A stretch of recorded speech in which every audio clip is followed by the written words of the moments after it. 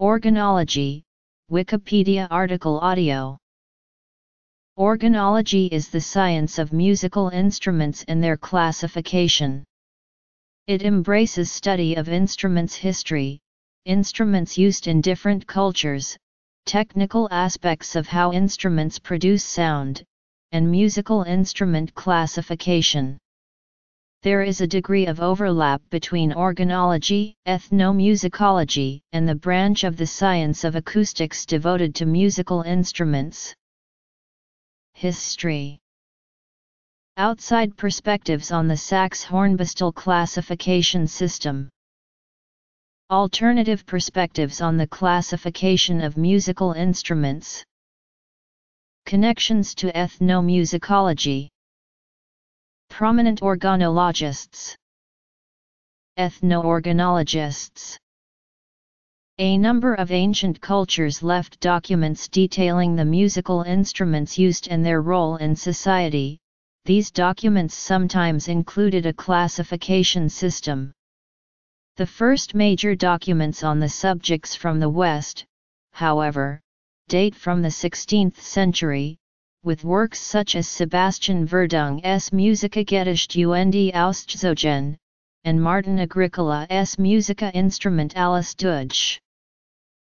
One of the most important organologists of the 17th century is Michael Praetorius.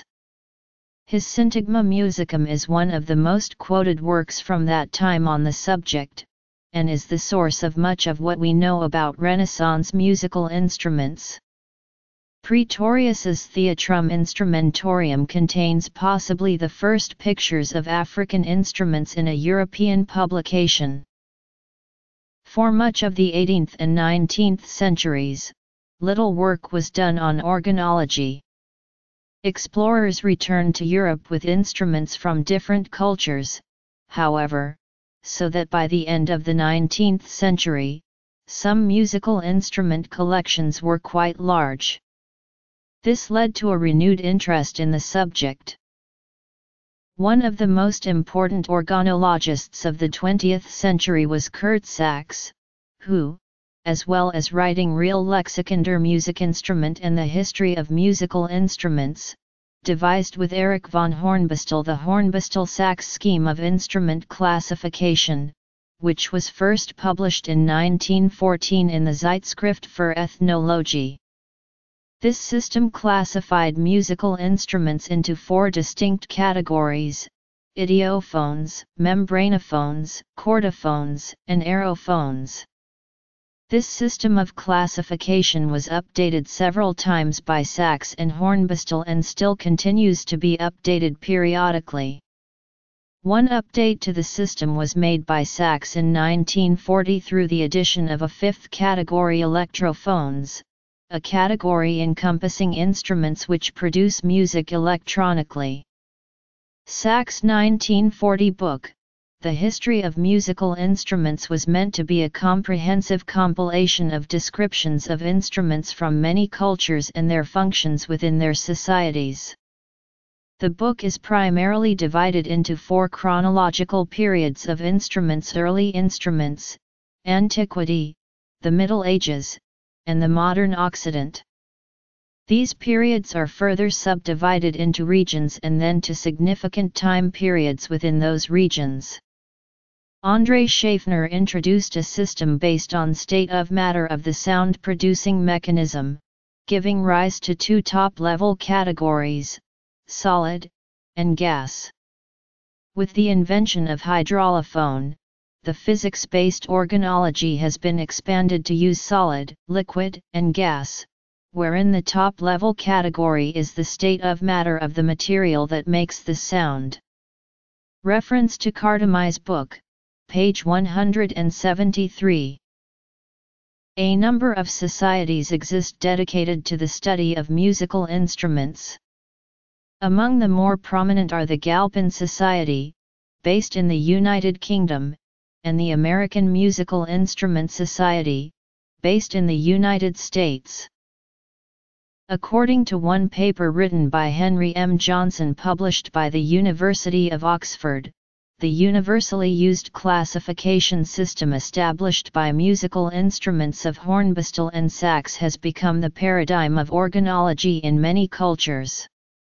Additionally, Elliot Bates states in a paper published in the Journal of the Society of Ethnomusicology that the hornbostel sax system was not intended to classify the specificity of unique instruments, but rather to highlight commonalities across the world of instruments.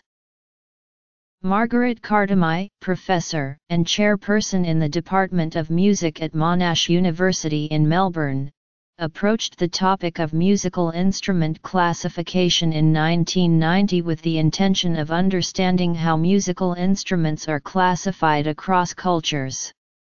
This approach was justified by her observation that the concepts upon which an outside European researcher might classify musical instruments of a particular culture are likely different from the way that those native to the culture choose to classify their musical instruments.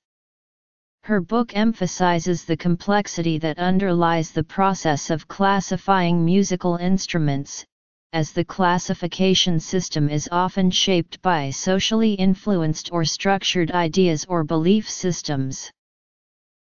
The 8th edition of UCLA's publication on selected reports in ethnomusicology published in 1990 was devoted to issues in organology. The first paper in the journal, written by Sue Carroll DeVale entitled Organizing Organology, attempted to provide a more comprehensive system for defining the study of organology, particularly within the context of ethnomusicology. DeVale defines organology as the science of sound instruments. The word choice in this definition is very intentional. DeVale avoids the use of the term music or musical but rather sound, because the function of some instruments, such as the Balinese slit drum, serves to signal an event rather than aid in a musical performance.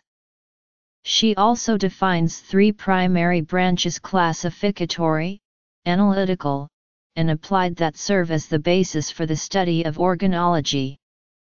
The classificatory branch essentially encompasses all of the ways in which musical instruments have been categorized, both cross-culturally and through cultural-specific systems. The analytical branch contains the body of work done on analyzing specific aspects of sound instruments and the cultural context/implications of the instruments.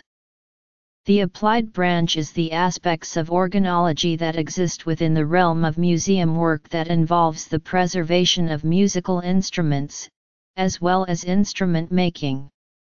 DeVale also emphasizes throughout the paper the importance of the connections which exist between the 3 branches, as it is often essential to consider aspects of organology within all of 3 branches when doing work or research of any kind within the field.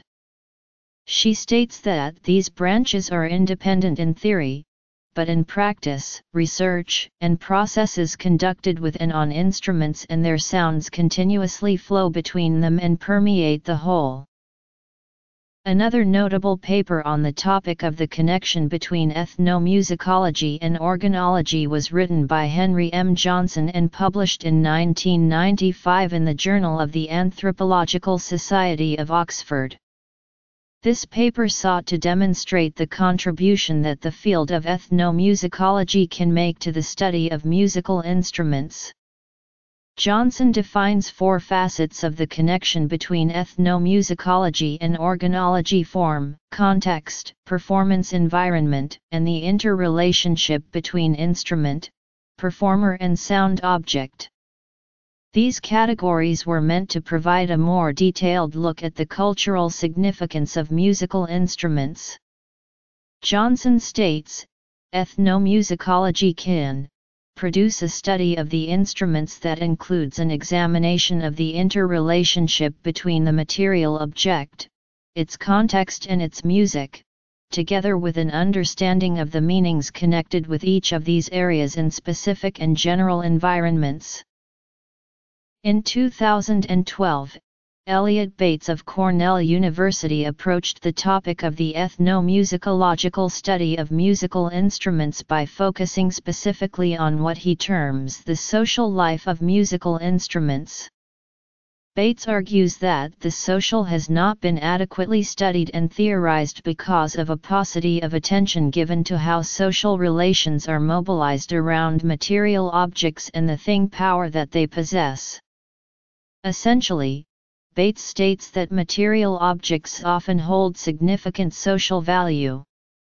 It is important to study the object not necessarily for the sake of categorization or understanding the way that it is played or how it works, but the meaning that it holds for the musician and the audience.